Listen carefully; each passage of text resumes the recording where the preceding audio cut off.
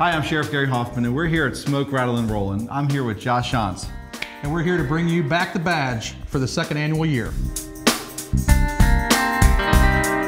Here we are again with another year of an exciting event. Back the Badge is back again. Second annual Back the Badge will be on the 14th of October, so we got about 2.5 weeks, almost 3 weeks. Last year, we fed about 500 first responders and family. It's our First Responder Appreciation Day, so every year we like to give back and show the community how much we support them from Smoke, Rattle, and Roll.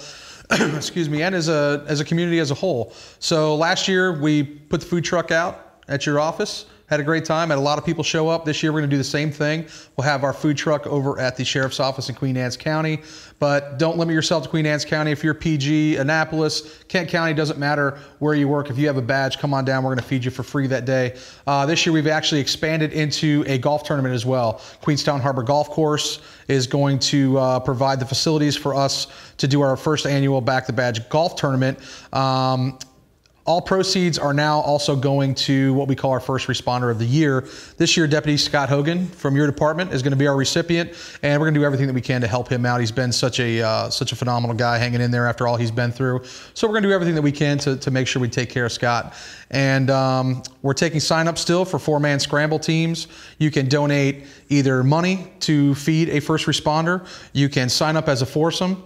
You can donate as a whole sponsor, or just donate to the cause in general, right to Scott. You can go to smokerattleandroll.com and send us an email, or send us an email directly to contact@smokerattleandroll.com. We'll get back to you with all the information, the sign-up sheets, anything that you need to know. We'll be happy to get it to you, and we'll get this thing rolling.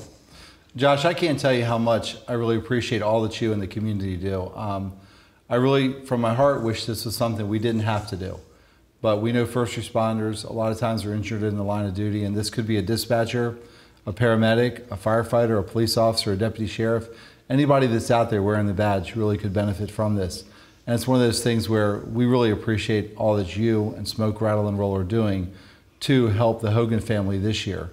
It really means a lot to us, and I'll tell you, we really appreciate the support from the community when they come out to support these things that you all do. It's great food, by the way, too. Yeah, I appreciate it. I'll tell you, when you go there, ask for the Sheriff Special. And what that is that's a huge pile of macaroni and cheese with a bunch of pulled pork on top. That's right. Oh my God, that stuff is so good. So. Yeah, we really enjoy doing it, you know, and it's something that being a part of the community is we almost feel obligated to do it because we live here, we work here, and we want to make sure that you know, we maintain a good relationship not only with the community itself, but with the people who protect it. So, and then spoiler alert, we're going to be building a store in Centerville here shortly as well, is on the horizon. So hopefully we're going to even be a more integral part of the community that we live in. So, you know, Back the Badge has allowed us to touch a lot of hearts and a lot of minds and really kind of dull down a lot of the bad things that are going on in the community and in the world in general. Last year when we first started it, there was so much negativity surrounding, you know, the relationships between, you know, civilians and police officers or fire, whatever, you know, it happened to be. The badge was seen something as almost a negative, and we really wanted to get rid of that in general. You know, so it's not about the food, it's not about, you know, anything other than a local company and local people showing support for local, you know, law enforcement, fire, whatever it may be, letting them know that we support them completely and that there's anything that we can do, that we're absolutely going to do it. We really appreciate that, and I'll tell you, it goes a long way, and I know the community appreciates it. And I know nationwide there's a lot going on with law enforcement and public safety as a whole, but I can tell you Queen Anne's County is an amazing county, and they really do support, and they do step up to support law enforcement and first responders. And I guess together we need to thank really them for being there to support us. Absolutely. Thank Anytime. You, Thank you. You got it.